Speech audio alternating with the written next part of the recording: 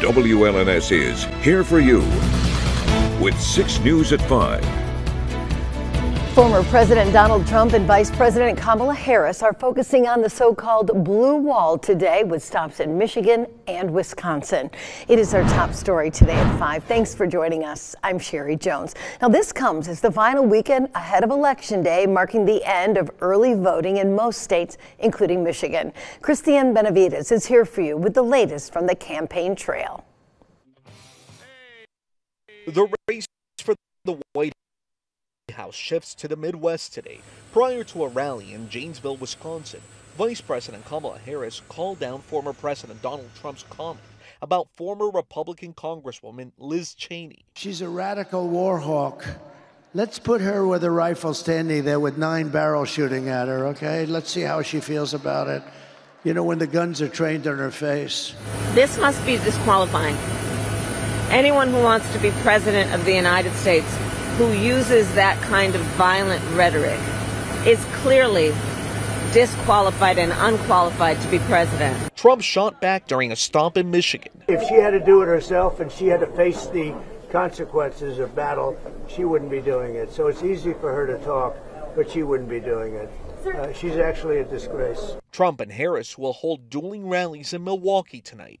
A major focus for both campaigns has been getting supporters to the polls. That's resonated with early voters who've set records in many states, including here in Georgia, where more than half of eligible voters have already cast their ballots. There was a steady flow of people at this polling place in Atlanta's Buckhead neighborhood for the final day of early voting here. I am very upset with our current government and the way things are being run. The border is a major issue, not to mention the economy and numerous other things. Why is it that you're voting for Kamala?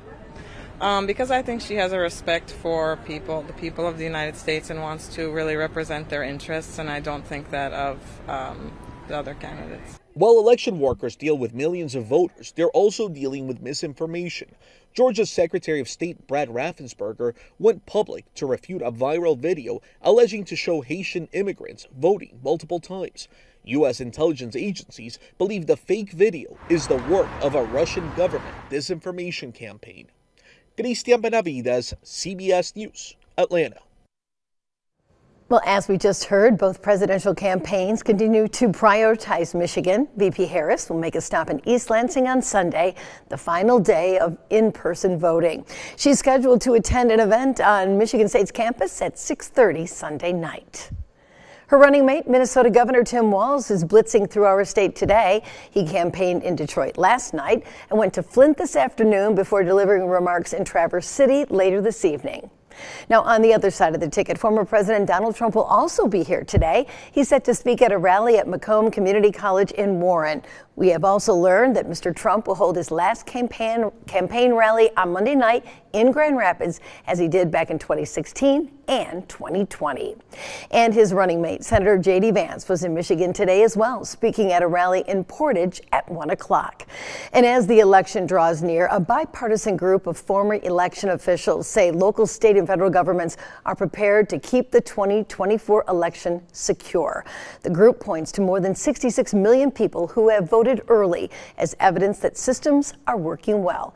They also say they anticipated having to tackle incidents like the ballot drop boxes that were ignited both in Oregon and Washington state. The more pressing issue, they say, are ramped up efforts in these final days leading up to the election to spread disinformation online, which a majority of Americans do report seeing. People should understand that these only affect how people think about the election. They're not affecting the actual infrastructure. Our systems are safe and secure. The hardware is safe and secure. Well, they say Americans should not expect to know election results that night or even the morning after. Election officials and representatives from both parties are in agreement that it's more important to count votes accurately than know the results quickly. Well, strikes and hurricanes threw a shadow over the labor market in October. After two major hurricanes, the Labor Department says the economy added just 12,000 jobs. There is some good news, however. The unemployment rate held steady at 4.1%. Wages are up 4% from a year ago, beating the rate of inflation.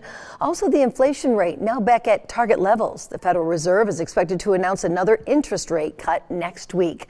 So be sure to stay with 6 News here on air, online at WLNS.com, and on our free 6 News app, because we are your local headquarters. Back here in mid-Michigan, Ingham County Sheriff deputies need your help tonight finding a car involved in a hit and run. It's a crash that happened last night in Alladin Township near Mason and sent a woman to the hospital with critical injuries. Our Rachel Ramsey is here for you now with more on what happened and what you should be on the lookout for. Rachel? Yeah, Sherry, the crash happened last night around 8 p.m. near the intersection of Cedar Street and College Road. The Ingham County Sheriff's Office says the 66-year-old woman from Mason was rear-ended, and the vehicle that rear-ended her left the scene and has not been located since. The Sheriff's Office tells me the woman was taken to the hospital in critical condition. Now they are searching for the other driver involved. I'm told people should be on the lookout for a blue Ford SUV. It's certainly going to have some significant front end damage. So, any kind of blue, probably newer Ford SUV that you see with some fresh damage to it, certainly maybe jot down a license plate. Don't make contact with them, but jot down a license plate and give us a call. And call the Ingham County Sheriff's Office with any information that could help them find the driver responsible. The Sheriff's Office will also be reviewing video caught by cameras on businesses and homes nearby to see if that can bring any answers. We'll have more from the Sheriff's Office and reaction from neighbors coming up on 6 News at 6. Sherry, back to you. All right, thank you for that report, Rachel. And if you have any information about this incident, call Crime Stoppers at 517-483-STOP. Your information could make you eligible for a cash reward of up to $1,000. And remember, you don't have to leave your name to leave a tip. Little Dreamers Daycare Center is undergoing a major expansion of its early childhood education. The move aims to help ease Lansing's child care shortage. This project includes 30 new child care slots, 15 new employees, and 3,000 square foot of additional space. It also includes new classrooms, a larger outdoor play area, and enhanced learning spaces. To make sure that we have a safe space for our kiddos to go, that families can know and trust that we're going to do our best to take the best care of them and to feed them just as well as we educate them. And so we're really excited to be a part of the solution that Lansing is facing when it comes to child care.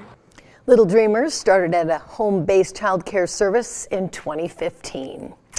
Well, you may have noticed that our temperatures are starting to cool off, and that means that kids across mid-Michigan are going to need some clothing to keep themselves warm. And we're asking you if you can help make that happen. It's time for our annual Coats for the Community drive, and that's where we team up with Cristo Rey Community Center and other local partners to help people make it through the winter. And it's not in fact, if you have hats and scarves, gloves, or any other winter clothing, you can drop it off right here at the station at Cristo Rey Carpet Studio in Okemos, your local Barry Amos Cleaners, or one of 3 Shaheen Automotive locations. Coats for the Community was scheduled to end on Halloween, but it's been extended through November 15th, and it's just one more way that 6 News is here for you. From Storm Tracker 6, this is Weather First, sponsored by Auto Owners Insurance. Simple human sense. Well, after being spoiled with high temperatures in the 70s for the past several days, it certainly felt a lot more seasonable across mid-Michigan today, with most of our high temperatures only making it into the upper 40s to low 50s.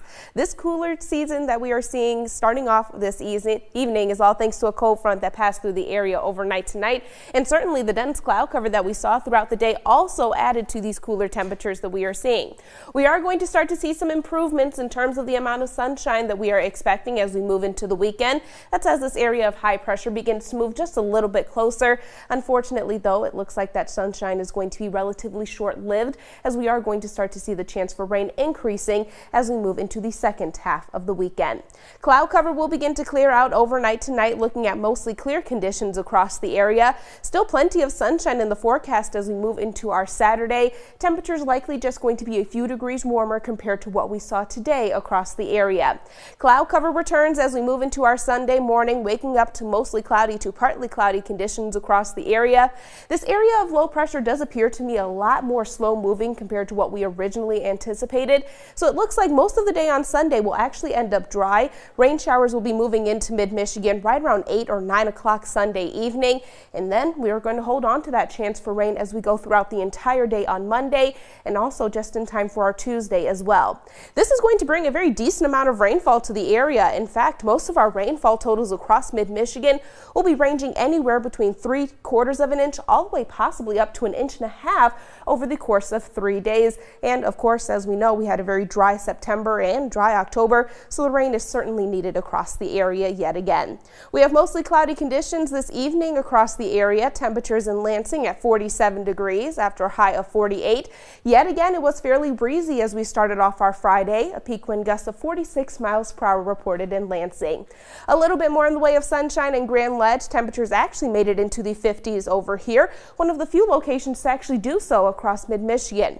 We're at 47 degrees in Jackson after a morning low of 43, and it was a very similar situation throughout the day in Hillsdale, currently at 48 after a high of only 49 degrees. As we move throughout the overnight hours, temperatures falling down to the freezing mark thanks to the mostly clear conditions that will be moving in.